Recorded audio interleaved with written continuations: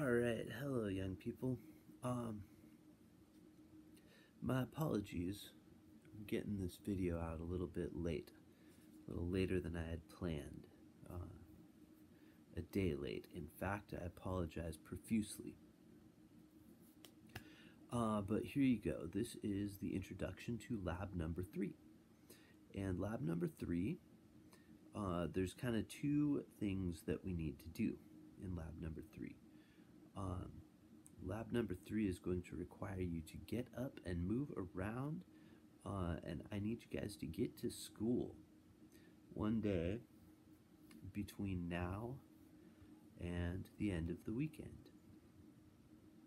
I guess I'll even give you Monday of next week, but next week's lab will drop on Monday. But hey, I was a day late getting it to you, so you get an extra day. So the two things that we're going to do is we're going to get a little bit more familiar with using latitude and longitude to navigate the real world, to navigate our surroundings. And the other thing that we're going to do is we're going to start to get our hands on some rocks and identify some samples.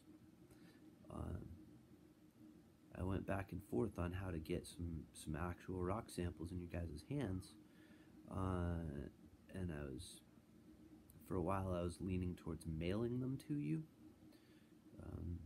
but I didn't figure the post office would take kindly to that, and you know, postage on a bunch of boxes of rocks would be kind of high, so this is the solution I came up with. I can't have you guys in the classroom to do a lab in person yet, so it is an outdoor lab, little scavenger hunt. So you have 10 samples, and your job is to use the given latitude and longitude coordinates to navigate your way to those 10 samples. And then once you get to those 10 samples, you need to identify what kind of rock it is. Now we don't really have too much in the way of names for different types of rocks yet. That'll come later. Right now, the big thing that we want to do is decide whether it is igneous, sedimentary, or metamorphic. I'm going to give you some really simple tools that, while they are not always, they're not hard and fast rules, they're a good rule of thumb, a good baseline way to guide your thinking on identifying rock type. So at each location you will find a Ziploc bag. It's a large Ziploc bag, and in that Ziploc bag you will find a rock sample and a hand lens and a little note card that labels what sample it is. I ask that you please leave the samples, of course, in the locations where they currently are. After you find them, put them back as you found them. And heads up, I didn't hide anything like crazy hard to find. But it's a little bit like geocaching, if you've ever heard of geocaching. That's a hobby some people have all over the world. There's these things called geocaches, which are basically just little containers that are stashed in various places all over the world with some coordinates, and people will go out hunting these things as something to do. It's kind of fun. I know plenty of people who really enjoy geocaching. I've never quite gotten into it, but I bet I could. I bet it'd be pretty fun. So, first, finding the samples, navigating. In your lab document, you have the locations of all the samples. And you'll notice when you look at that document, the latitude and longitude are in degrees, minutes, and seconds, just like we've been using our maps. But you'll notice the seconds have a decimal place. So it won't just say 35 seconds, it'll say 35.4 seconds. And this is important because 1 second of latitude or longitude works out to roughly 100 feet or so on the ground. And so if you were just looking for, if our sensitivity on these measurements was just to seconds, you'd basically have about 100 foot by 100 foot square in which each sample could be found. And I don't want you wandering around school all day long looking for these things. But if we have even 1 decimal place in tenths of seconds, now we're talking about a 10 foot by 10 foot square.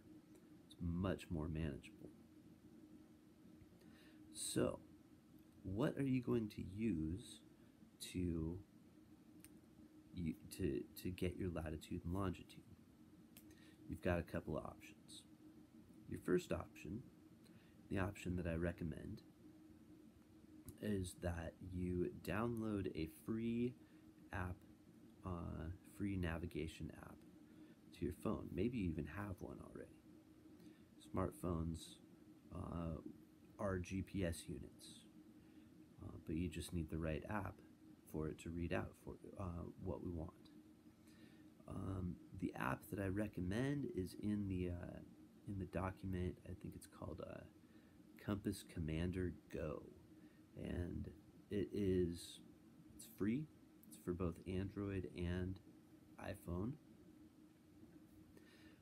It's got a lot of features that we don't need, but what it does have is latitude and longitude, and it will read out in degrees, minutes, and seconds with the 10th of the second. So what you'll do, if this is the way that you're going to do this, is you will go to either the App Store or the Google Play Store or whatever, download the app, and when you open it, it does not initially display degrees, minutes, and decimal seconds.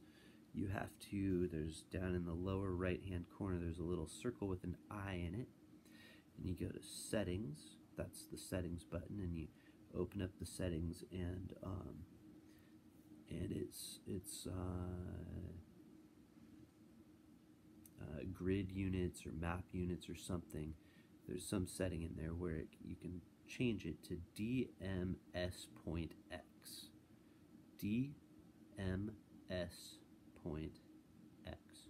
which stands for degrees, minutes, seconds. Point X is the tenths of the seconds.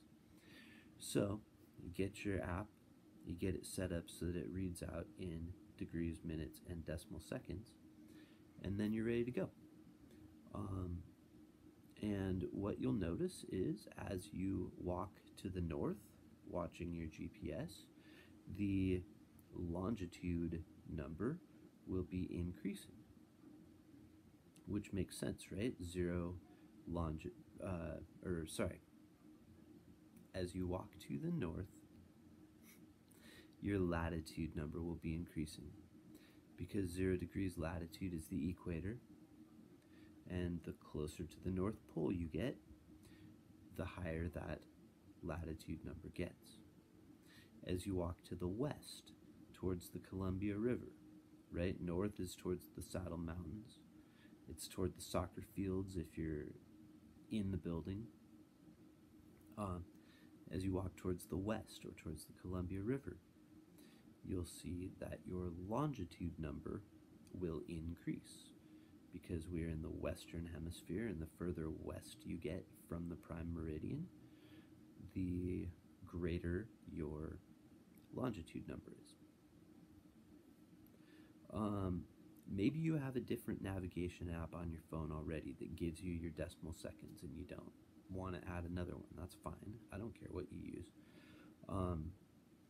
Some navigation apps have the longitude as north and east all the time. And if that's the case, your longitude number, it'll read exactly the same, except it will have a negative sign in front of it, because it'll be negative 119 degrees to the east, but negative to that way is that way.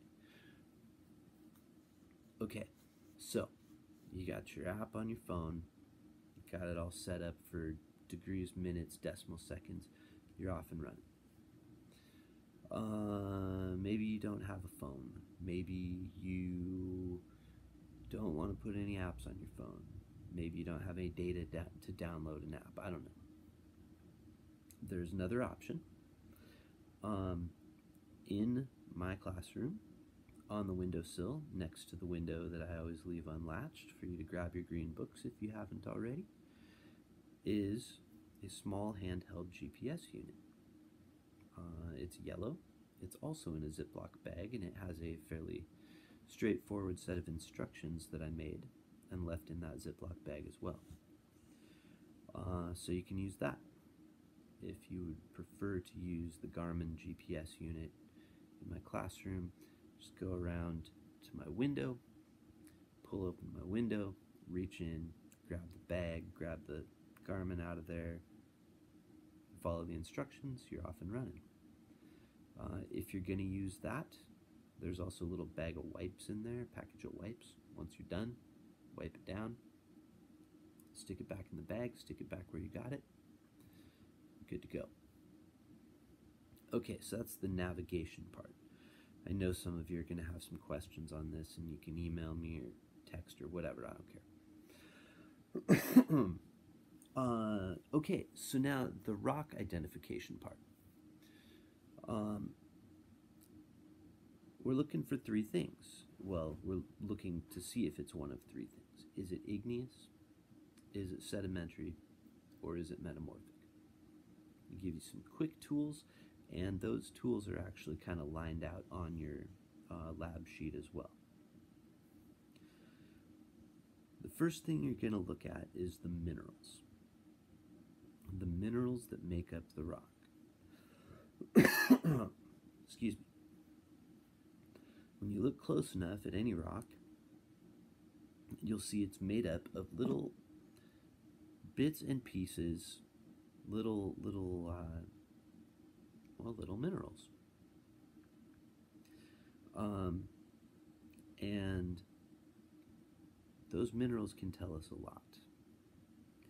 So the first question for each sample, the first question is, are the minerals fresh or dull? Fresh or dull?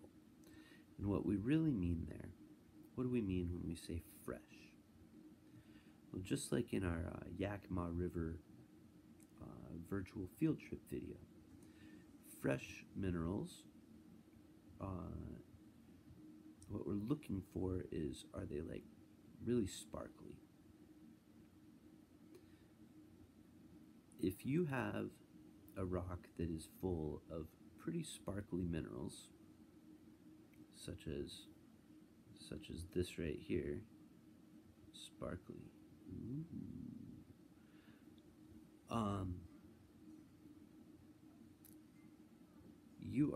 Chances are good that you are looking at either an igneous rock or a metamorphic rock. Sedimentary rocks tend to be, not always, but tend to be fairly dull.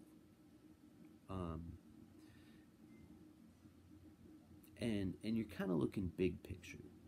If the thing is mostly dull, and there's just a couple little sparkles in there, if you look really hard, call it dull. If it's mostly sparkly, but there's a couple of spots that don't really do much when you look at them, call it fresh. Sunny days are the best days to do this, because sunlight, natural sunlight, is the best light to observe individual minerals and look at the sparkliness of them. And depending on the size of the minerals, you might want to use a hand lens. here's a hand lens with each and every sample. I have one right here. The ones in the sample bags look different than this one, but they work the same. So I'm going to demonstrate right now how to use a hand lens when looking at the minerals in a rock. I am not, I repeat, not going to do this. I'm not going to hold it like this. I'm going to get that hand lens right up next to my eye. Right up next to my eye. And then I'm going to get the rock as close as I need to be able to see those individual minerals. And it's going to be pretty darn close. Right now I can feel this hand lens brushing against my eyelashes. That's how close to my eye this thing is. And I can barely fit my finger between the hand lens and the rock. Couple of tips here. Don't stand with your back to the sun, because if you're standing with your back to the sun while you're looking at your rock under a hand lens, you're going to be in your own shadow. You want that sunlight coming down and shining on the part of the rock that you're looking at.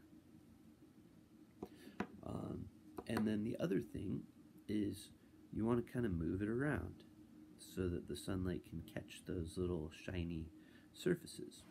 If you just look at one angle, you won't see what you'll see if you move it around a little bit. Okay, so that's fresh or dull. If it's sparkly, you can probably rule out sedimentary.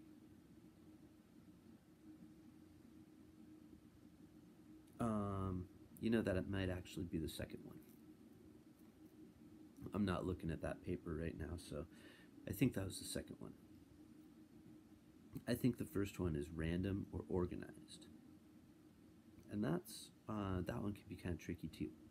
So, what do I mean by random or organized? At first glance, it might seem like they're all random. But there are certain things that we can look for in a rock, and if we see any pattern at all, then that means there's some kind of organization. Now that pattern might be thin layers. It might be thick layers. It might not be layers at all, but it could just be that you notice one type of mineral is always kind of pointed in the same direction. Anything like that would be considered organized. Random is completely random. You can't pick out which minerals are going to be next to each other. They're pointing in all different directions. Random tends to be kind of splotchy. Organized tends to be in layers. If it is random, randomly organized, that's a poor choice of words, isn't it? If it is random, if your minerals are in a random orientation, you are probably looking at an igneous rock, especially if they are random and they are sparkly. If it's random orientations of fresh, sparkly minerals, you probably got an igneous rock. Not always, but probably. For our purposes with this lab, yes. Organized, again, if there's any kind of layers, maybe all the dark minerals are together and then all the light minerals are together and then all the dark minerals are together, that would be a different kind of layering. Any kind of organization at all, not going to be igneous. So, if it's random and fresh, then you're probably looking at igneous. If it is dull, you're probably looking at sedimentary. If it is fresh, sparkly minerals, but they are in some sort of organized pattern, then you're looking at a metamorphic rock. Couple other, one other big one is if you find any fossils in a rock, guaranteed you're looking at a sedimentary rock. The process, the heat and pressure of metamorphosis and the heat of the magma that an igneous rock is before it cools destroy anything that would create a fossil. So in order to create fossils, you need low enough temperature to preserve whatever is being fossilized. Let me double check this lab sheet here one time and make sure. Yeah, fresh or dull minerals, random or organized minerals should give you igneous, sedimentary, or metamorphic. Now, one last little thing. Know this before you go into it so that you don't have to go back to any samples. For verification, and so I can just see your lovely faces, as part of this lab, I need a selfie. And I need a selfie of you. That is what a selfie is. Good job, Dermond. I need a selfie with a certain sample. And the way you will decide which sample you are taking a selfie with is you will take your birth date, month, day, and year, and you will add up all of the digits. And you will continue to add up all of the digits until you reach a number between 1 and 10. And that is the sample you will take a selfie with. So for example, my birthday, 3/7/1980. So I would add 3 plus 7 plus 1 plus 9 plus 8 plus 0, which gives me 28. That's not a number between 1 and 10, so then I would take 2 and 8 and I would add those together. 28, 2, 8. Add those together and I get 10. So when I do this lab, which I don't have to do, I actually did this lab when I was, damn near 20 years ago now. Without the selfie when I did it. But, so if I were doing this lab, my number would be 10, so I would get to sample number 10, and I'd say, oh, I gotta get my phone and my rock, and I'll take a selfie. I'm gonna drop that in the document when I turn this in as well. So that's about it. Navigation, rock identification, selfie with a sample. As always, email me if you've got any questions. And for this one, and moving forward, we're not accepting any more late labs. So don't put it off. Find a time to get up to campus to do this. I promise you, it should be fun.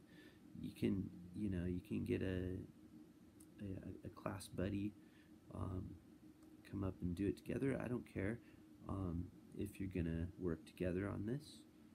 Please wear your masks and be responsible. Take care of yourselves, and that's it. I didn't think this video was going to last 25 minutes, but here we are. I'll stop talking now. Good luck on your lab, and we'll see you in class.